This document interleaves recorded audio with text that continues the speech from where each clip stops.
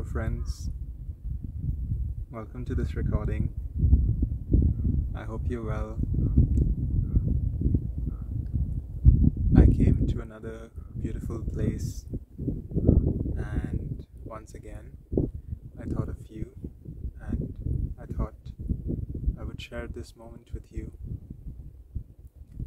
My name is Ojas, as you probably already know, and you may be able to guess from some paraglide wings that you can see on the right side.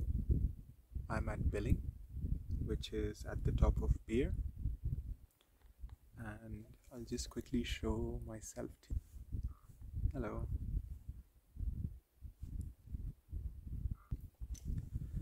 So Billing is about 14 kilometers above Bir, 14 kilometers by road, and it is possible to walk up here by the normal road as well as by a shortcut.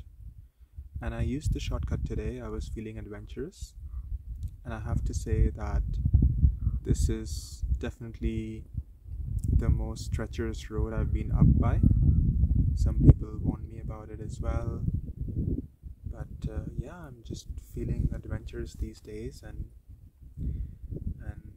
it was really fun. There were times when I didn't know where the road is leading to because there was no network. This is off the grid. There is no maps, there is no path. And there were times when I realized that there is no going back because I was climbing up on all fours. It would really not be possible to go down the same way.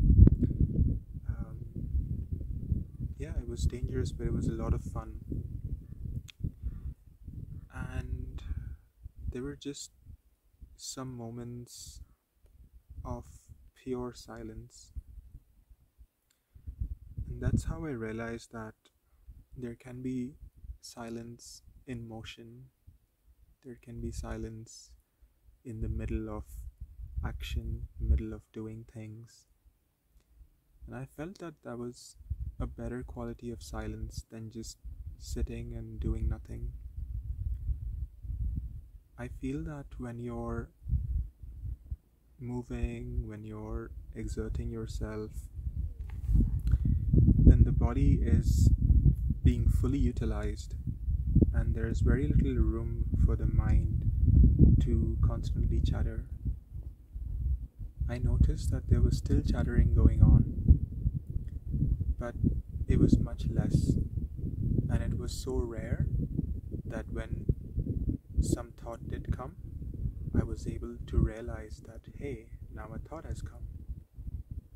And there were periods when there was just silence, the sound of the rustling leaves, the sound of little insects in the background, the sound of my heavy breath as I was climbing up. And that's it. And I was able to tune into the sounds and just be present to it. Another interesting thing that I found was there were many times when I didn't know where the trail actually is. You know, of course, there were people that have been on that path before, and so there was some kind of good path to follow, because of course there have been other people who have climbed up as well. And I realized that the more I thought about it, the more difficult it became to try to figure out the best path. But when I started going at it intuitively, the path just kept showing itself.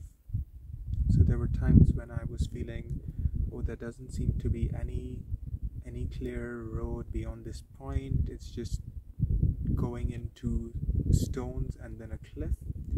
And then as soon as I climb up, there is another path that shows up.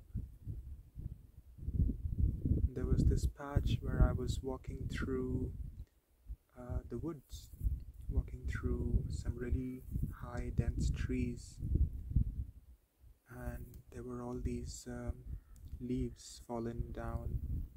It was really hard to tell. It was also on a slope. It's hard to tell which is the right route, and yet, as if magically, my feet were being guided in the right direction, and I had this sense of knowing that I'm going on the right way. And sure enough, as I moved further ahead, then it merged onto this big opening, this big trail path.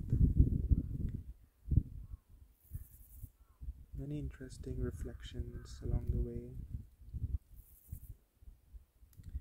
So currently I'm in Bir. The last video I had recorded was in Tosh, that was in Parvati Valley. I've come to Bir, to Deer Park Institute, which is a very interesting place, a bit of a hidden secret for people who don't know about it, but in my community and friends, it's actually quite well known and respected, and a lot of people really look forward to coming here, and so did I. And it's an interesting mix between mindful spiritual people and people that love to communicate and share stories. We go on hikes together, we eat food together, we go around beer to cafes, we have interesting conversations. There are a lot of people doing the workation here, which has become so common.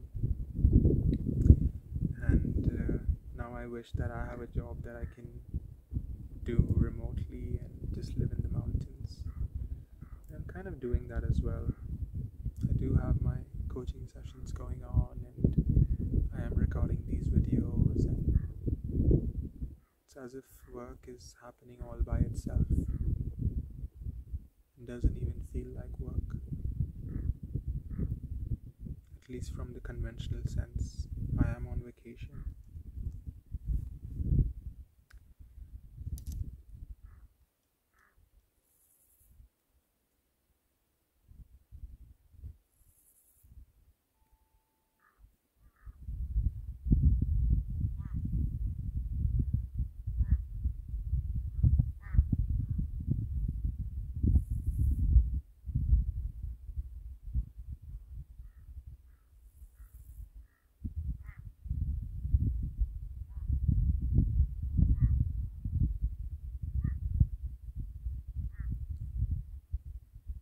I hope this silence is enjoyable to you as it is to me.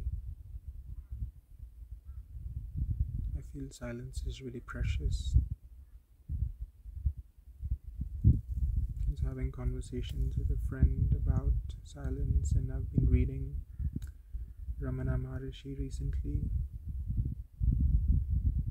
He talks about silence, and I realized that the Mandukya Upanishad also talks about silence.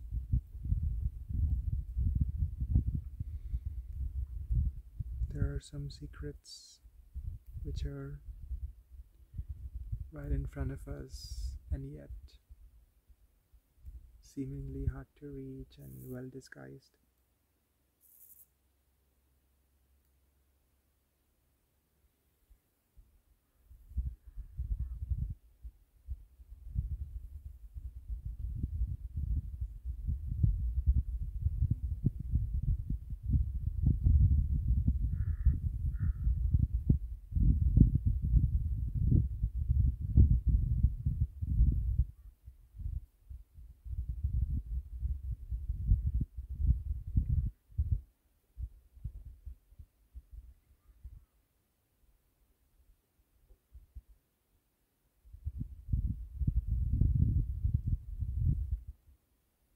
Don't really have much else to say, so I'm gonna end the recording now. And I wish you well.